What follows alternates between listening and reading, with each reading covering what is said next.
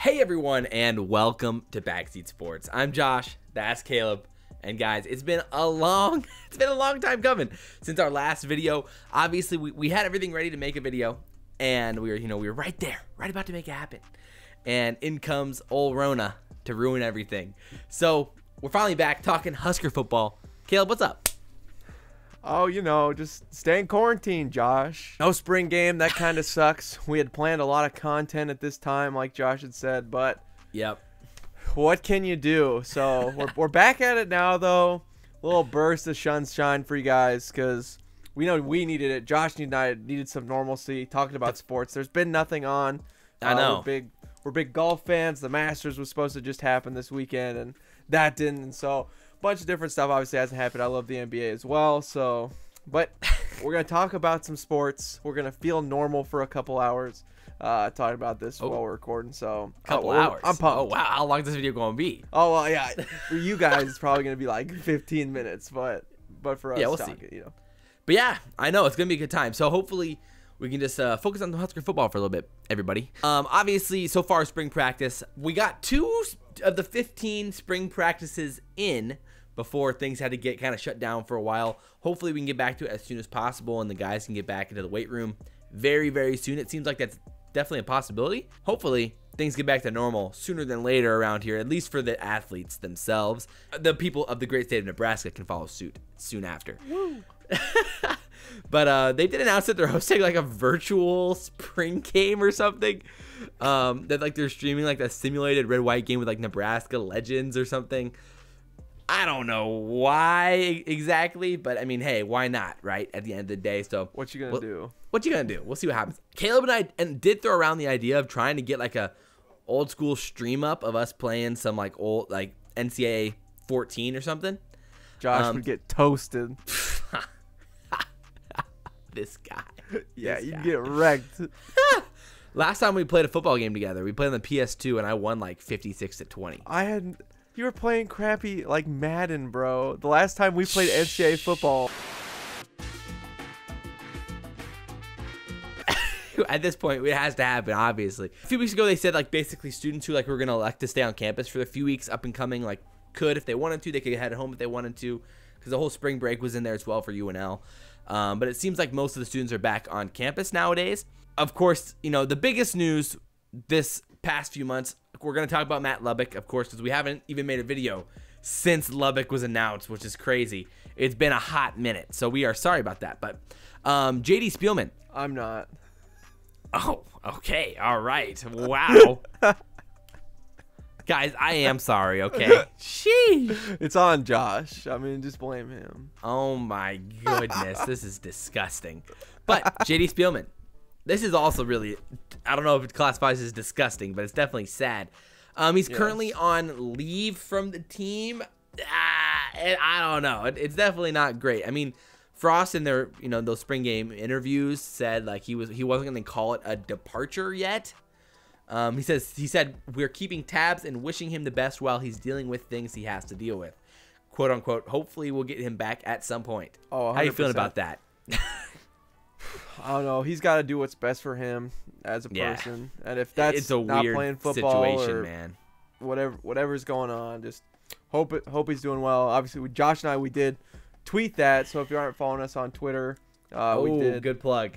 We did do that and talked about it. Just prayers with him. Hope all's well, and whatever happens, if it's not, it would suck. Hopefully, as a person, he's good. But yes, it would be very, very, very sad.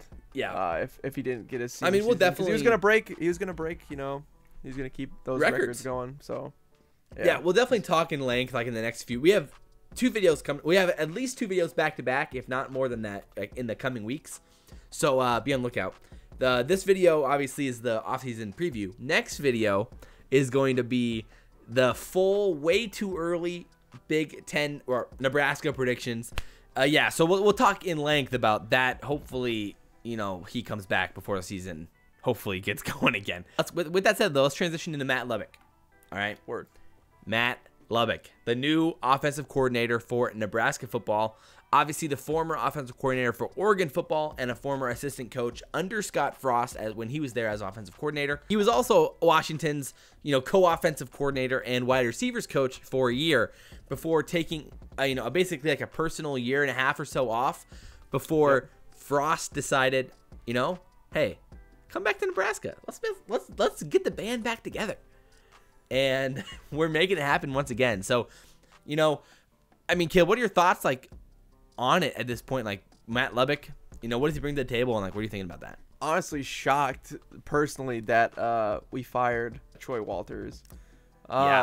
Because Scott Frost is the play caller for our offensive system, I was really shocked at the fact that was the fire. I wasn't expecting that whatsoever, but they said that there was some miscommunication between Troy and Scott, and obviously we had another bad year.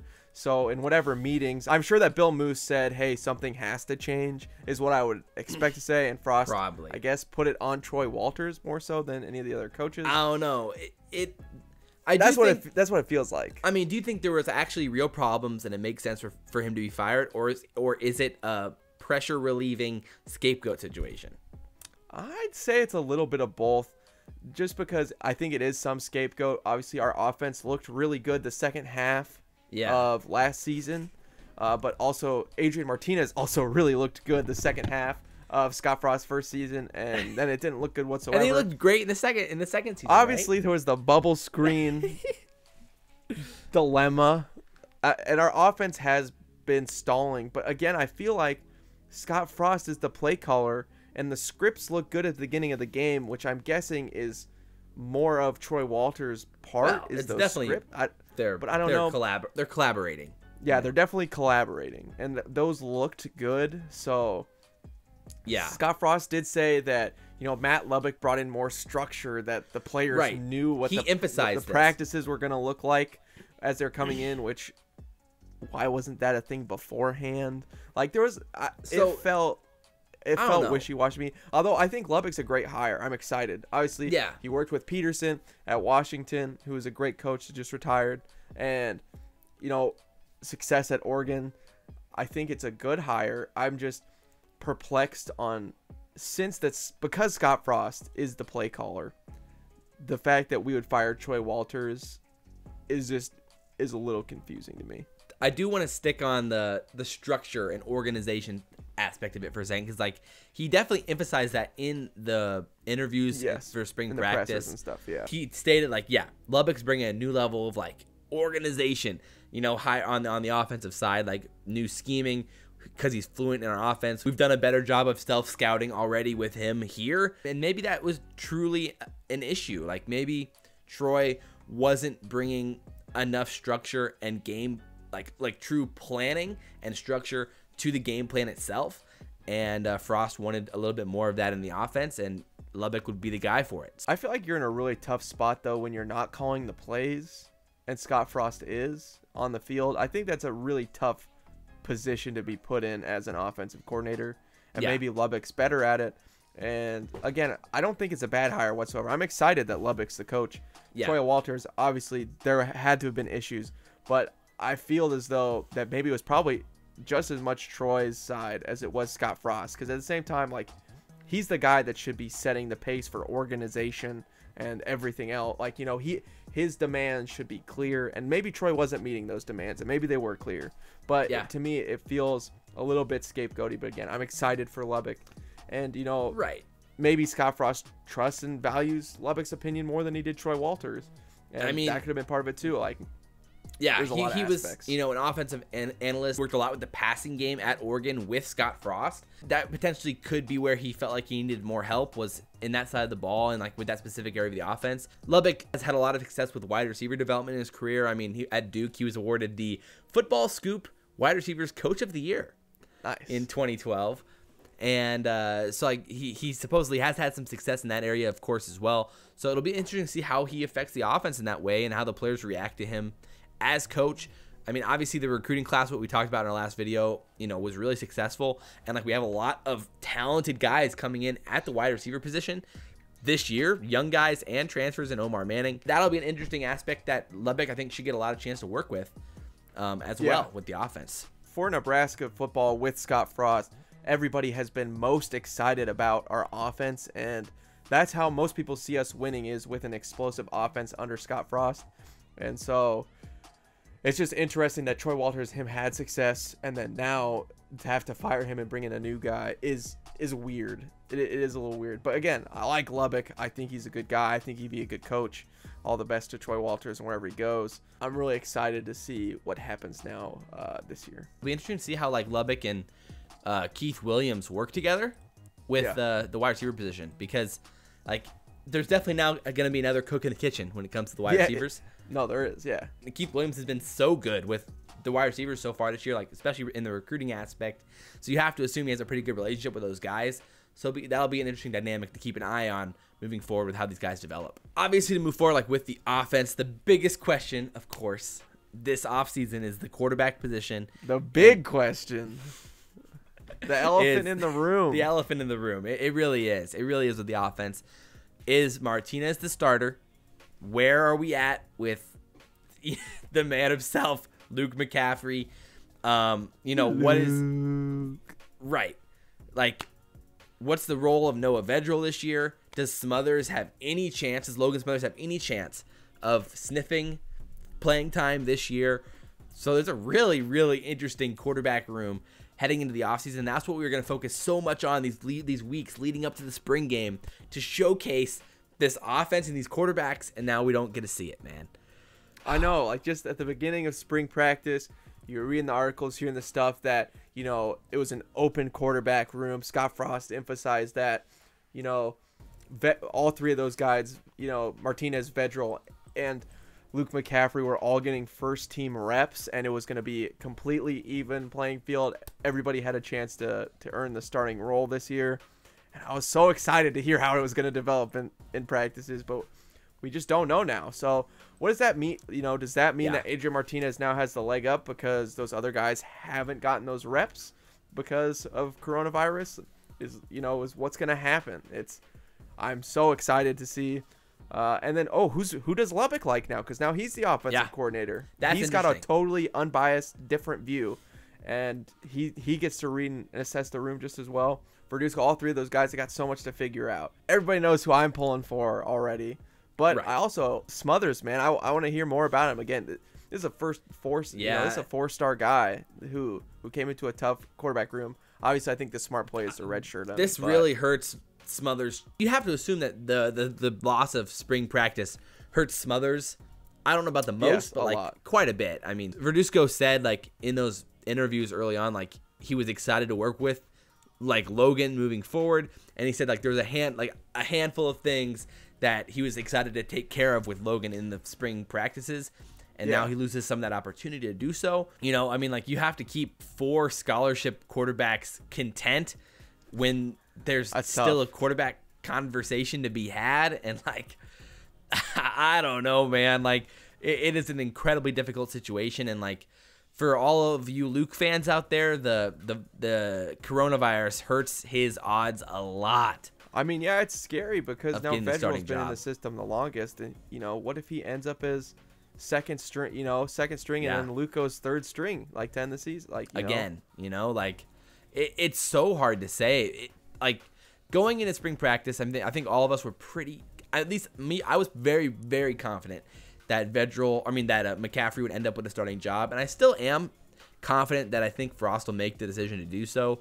In my opinion, I said this last year during the videos that I think Frost has been keeping the conversation pretty open and like at least favoring Martinez, because he doesn't want Martinez to put his name in early for a transfer. He wants to hope to keep Martinez because he knows like there's still issues. Like what if McCaffrey were to go down, or what if things happen with McCaffrey? We've had multiple quarterbacks hurt since Scott Frost. Yeah, Vedral's going to be a senior, so he'll be gone after this year. Like, it would be really, really nice to keep Martinez around for this season and hopefully for the future. So like, in my opinion, that's what he's been doing. Is he's been using that coach talk, the coach speak, to keep him around for this offseason and allow for more competition early on in this year.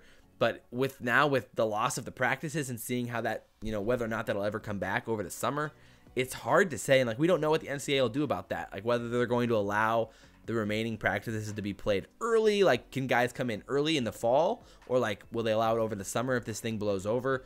That's the real question. We don't really know. When the bullet's against your head, who do you think's going to be the starter come, week 1? I mean, my heart says that it's going to be McCaffrey, but I'm still deeply concerned. I'm concerned that it's going to be Adrian. Yeah. I know for you, you've lost all hope in Adrian. I know for me, I haven't yet. And like, we're going to talk about this. We'll probably give different potential options in our way too early preview next week, about like what would be the outcome with different quarterbacks in there at the start of the season. But yeah, I think it's going to be Luke. I think he'll make the right choice. It's so hard. How do you turn down that upside that Luke can potentially provide with, I mean, his brother's now the highest paid running back in the NFL. I know. And like, come on. He's such a burst of excitement. And now, besides the Illinois game, Adrian has not closed out many games. No, close ones. Especially on the road. 50-50 ones. And he's been bad on the road. Frost said it. There's winners and losers. Like, that's just how it is.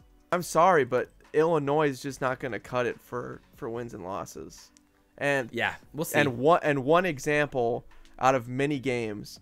I mean, think about the Iowa game where he runs out of bounds. We start off the year. We don't have any warm-ups this year. It's a must-win game week 1. Like, that's exciting for Nebraska football. I mean, for fans, that's exciting at least.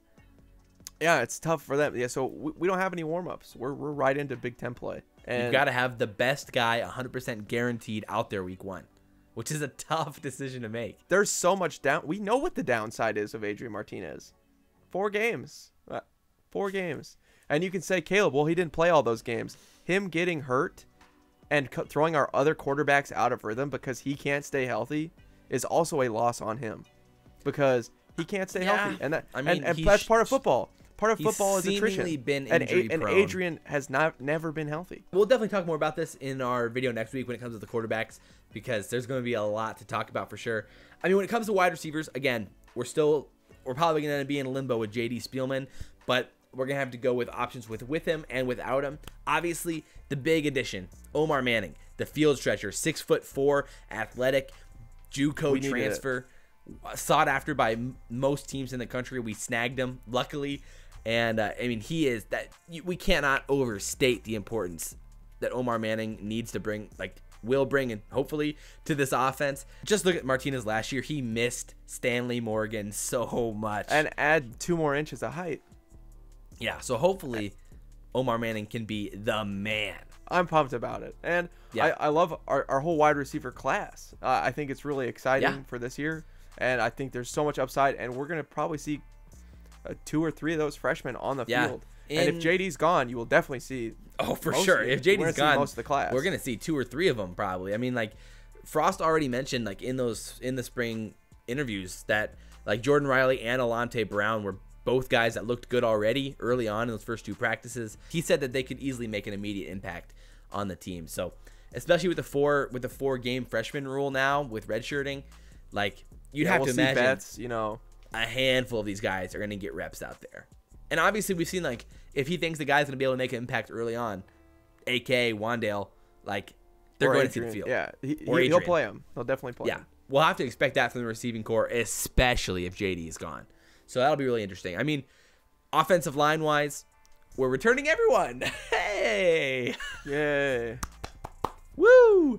You'll have to see it. I mean, again, we can only see improvement. Cam Jurgens, I think throughout the year, we obviously saw progression from him, and the unit as a whole slowly progressed. So we saw that with the success of the running back groups in the end of the year. There was obvious success that we had near the end of the year that we weren't having at the beginning because of the offensive line's improvements. And hopefully that can continue. We are returning Christian Gaylord from injury. He got an exception to stay here, a 6-year senior. And hopefully that means that we can move Matt Farniok inside. That would be ideal. Need it. We absolutely need it. High Mace is back, who actually showed that he's pretty good. And then, our center will have now played for 2 years. He'll be a center. Yeah, that's Whoa. so that's nice. So instead of never playing once offensive line before, so we did finally, again, like Josh said, there was a lot of upside. There's a ton of upside to be had for our offensive line. Yes. There's a lot of good recruits that are coming in, and we saw glimpses at the end of the year.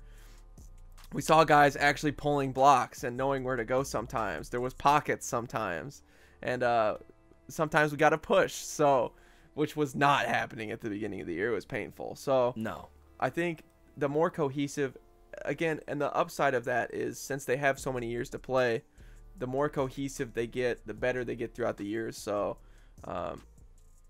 it's definitely the long game for that. But I think this year we'll definitely see a step up, and I think they'll at least be mediocre, which would be amazing at this point. I'd take middle of the pack. For sure. I mean, you know, we're going to have at running back Dedrick Mills, obviously. You got Ramir Johnson. Who looked coming great back because we had some offensive line presence at the end of the year. Yeah. If we go from 100th ranked offensive line to 40th, which seems like a pretty reasonable. Even 60th. Even 60th. I'd be so happy if we were at the midway of in the country. Right. And like that would be, we would see major improvement on the offense as a whole just because of that. So if this core can figure things out, we'll be in at least decent shape offensively. I mean, for like 8 weeks, we said Dedrick Mills still hasn't had a legit shot at showing what he could do because it was so bad. And then finally, he finally did, and man, he just tore it up. It was awesome to watch. Exactly. So that's the upside for the offense there is like if they could be 40th, what if they're even better than that? What if we see the step forwards from these guys with Gaylord back, you know, the freshmen coming in now as sophomores? There's a world where Farniok, you know, is a good guard, and like we actually have some depth at the offensive line now, and then suddenly this core goes from 100th to like 40th, 30th, and our offense, especially our running game, is good again. So that's the upside that people are seeing with the offense and with Nebraska as a whole. That's just the question whether or not that can happen. Obviously, we got like running like Sevion Morrison, freshman. He's coming in, and we're bringing back a lot of the guys last year who didn't see the field at all. So I'll be really, really interested to see what this running back group can do with an improved offensive line in front of them. We could talk all day about this, and we will in the next video. We'll be talking about how this offense and the defense, of course, can perform moving forward, and the way too early predictions. So I hope you guys are ready for that. Caleb, got anything else to add before we wrap this thing up? Offense looks like it's going to be a lot better. Josh and I are so excited to cover the quarterback battle as it keeps going. Plead to him right now. Beg, get on your knees. Yeah. Let us know. Please. Oh, if only we knew exactly what he was thinking, it'd be a lot easier. But yeah, I think he's got to play it the cards close to the chest, obviously, because he wants all the quarterbacks, and it's tough. It's tough managing the quarterback room. I'm excited about it. Yeah, if you guys have any comments, we'd love to hear what you guys have to say. Who's going to start? I want to see a nice civil debate at the bottom of the comments section on what's going to happen. I'm so excited. I'm so excited to hear that. Leave a like as always. Follow us on Twitter. We do tweet things, especially as the season gets closer. It gets a lot more fun. And if you tweet us, we'll reply. Oh, 100%. So, yeah, with that said, guys, like, comment, favorite, and subscribe. We do appreciate all the support. And, as always, I'm Josh. That's Caleb. This has been Backseat Sports, and we will see you next time. Go Beaver!